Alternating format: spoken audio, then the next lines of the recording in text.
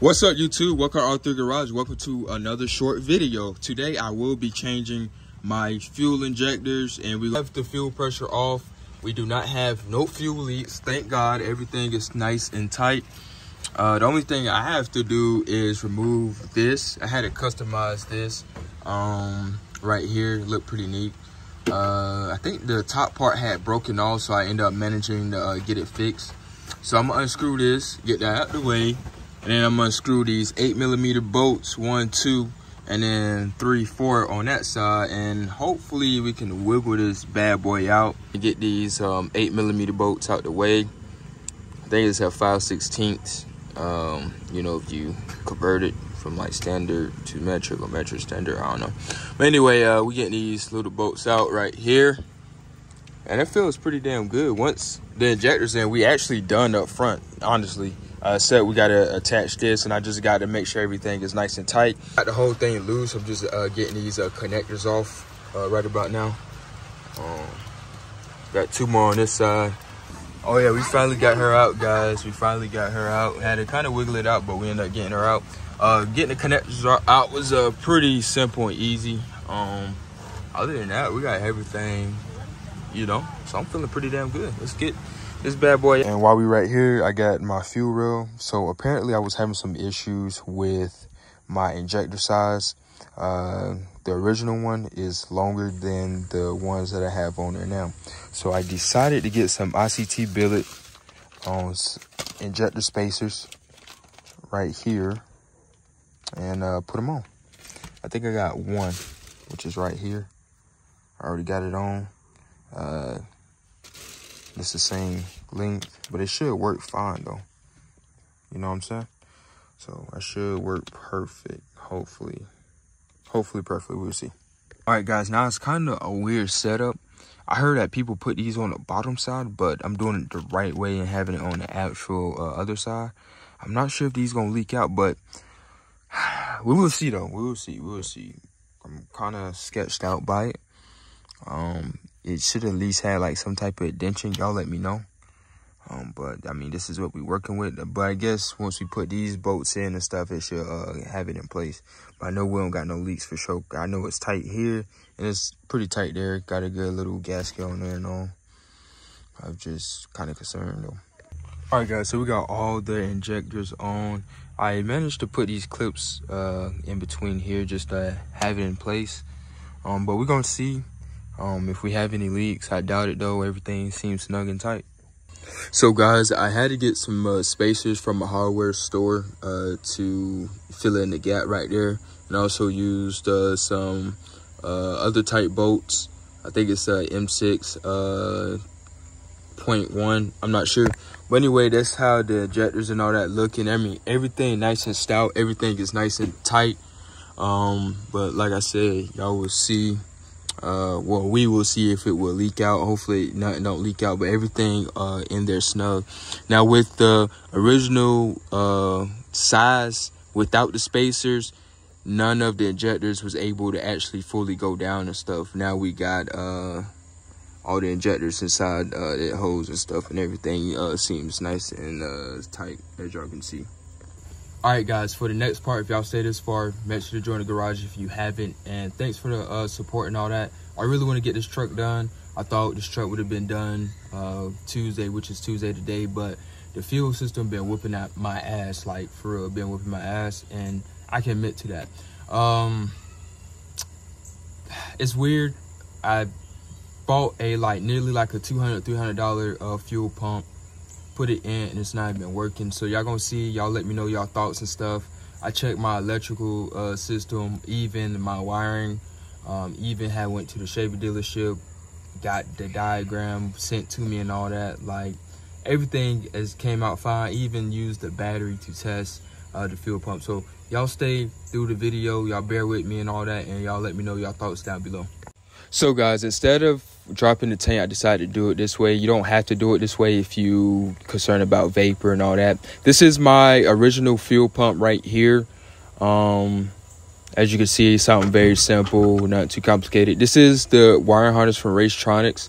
I had to change the bolt kit on top and the square 2x2 pin connector I had would not work with the harness, so I had to get a new pigtail from AutoZone from like 3 hours, 2 hours away. I mean, I was going to Summit Racing, so I decided to get that, and I had got the spacers and all that for the fuel injectors.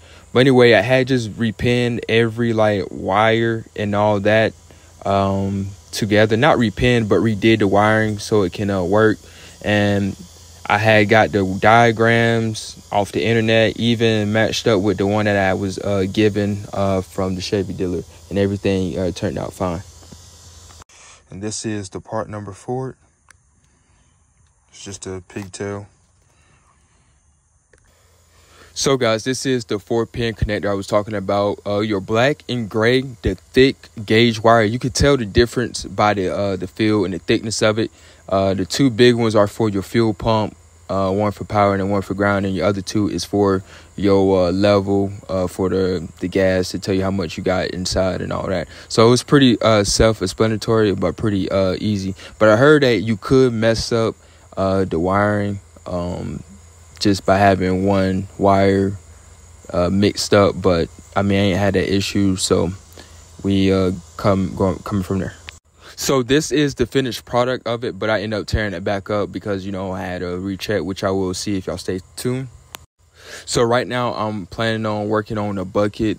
I'm trying to sit this fuel pump in a nice secure place. I also use safety wire to hold it in place. I also removed that bottom sock, as y'all can see. I drilled in a bigger hole for the newer sock for the fuel pump, and that's pretty much it. And in order for the new bulkhead to fit with the 4-pin flat connector, we had to port the head. I had to use like a drill bit or whatever in order for it to fit, and then I ended up putting like some gas sealant around it, which worked out fine, and also drilled the bottom side for the fuel pump, as you can see. So guys, after 2 days, we actually got it all together. I made sure everything was nice and tight. Everything was plugged up good. And just look how it is. But it's going to be heartbreaking at the end. So y'all will see. So I have everything all plugged up, but I got concerned with the gauge sensor level. I felt like I mismatched the wires, but I didn't. I end up having a level, but I don't think it was correct. But the fuel pump is priming, but I don't have no fuel pressure off my gauge. It's just getting 0 compared to the original fuel pump I had. I'm getting about like 40-50 psi as soon as I crank up the car.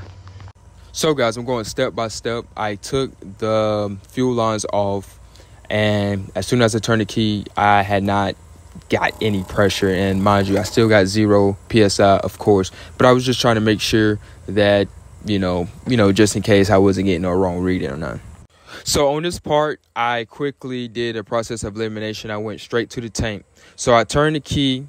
I still get nothing out the supply side of the tank to go towards the injectors, and I still had 0 psi. So that tells me we have an issue in this area.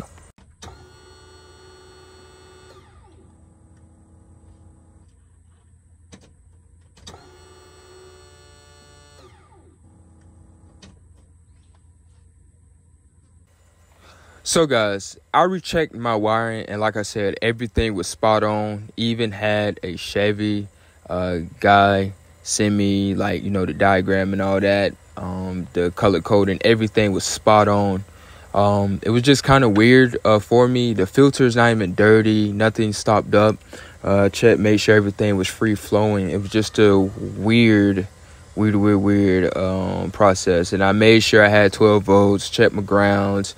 Even check the harness kit. I mean, everything is plugged in like it's supposed to. I mean, it's just weird, but it ain't rocket science. At the same time, you got to use some common sense, right? So guys, I decided to take it upon my hands and put it in a bucket and submerge this bad boy with some goddamn fuel, because I want to make sure that this pump is bad. I mean, I don't want to make no bad judgment. I mean, y'all let me know down below. Yeah, that's pretty much it.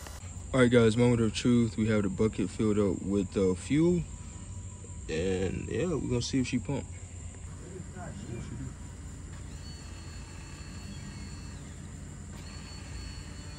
It's not even doing nothing. All it's doing is gurgling and stuff.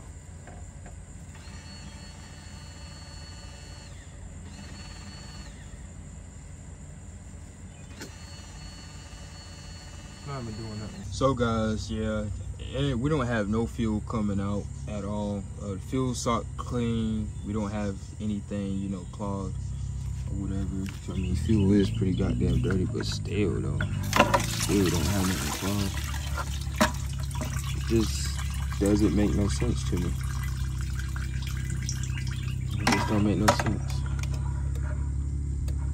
I guess the pump we have is no good. I mean, y'all let me know down in the comments below. I'm gonna talk to Racetronix, because that's where I got it from. See what I can do. But I hope y'all enjoyed this video. Finna hop on the Mercedes now. All right, guys. So y'all let me know down in the comment sections below. That fuel pump is not working, and I told y'all that's like nearly like a $200, $300 fuel pump. I got to go check the statement that they had sent me. If not, I'm gonna see what they can do. If I have to replace it, the warranty, or do I have to buy it out my own stuff or whatever. But we will see, man. We will see. It's kind of sucked. I really wanted to get this truck done today and actually tuned sometime this week, but we can't till we get that sorted out the way. I thought about running a fuel cell. Y'all let me know. I thought about it. I was looking. I mean, they only about like 3 something depending on the capacity and stuff that I'm looking for. But I think I want to keep it original though. It's just crazy to me, man. It's just crazy to me. But anyway, y'all let me know y'all opinion down below. Like I said, it's not rocket science. My wiring harness and all that is straight. Connection's good. We got the 12 volts that we need. And you know, when it runs, it's gonna draw a lot of amperage and all that. So that's why we got the harness and stuff to help prevent any other interactions with the electrical system and stuff of that nature. But anyway, y'all let me know. And if y'all stayed this far, man, appreciate you. Thank you. And man, y'all stay blessed out there. And let's get this truck done, man. We can get this truck done. We got to get this truck done. We got to get this thing done. Like, it was supposed to have been done today.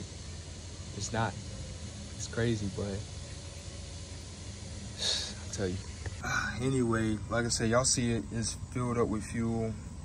This pump is also capable for E85. I wasn't planning on running E85. Well, anyway, that's it. Y'all gonna see this video. Today is Tuesday. I've been off like the past week or so, and I'm gonna be off tomorrow, so I got one more day to fill it around. But I'm going to mess with the Mercedes, so y'all stay tuned for another video. See y'all.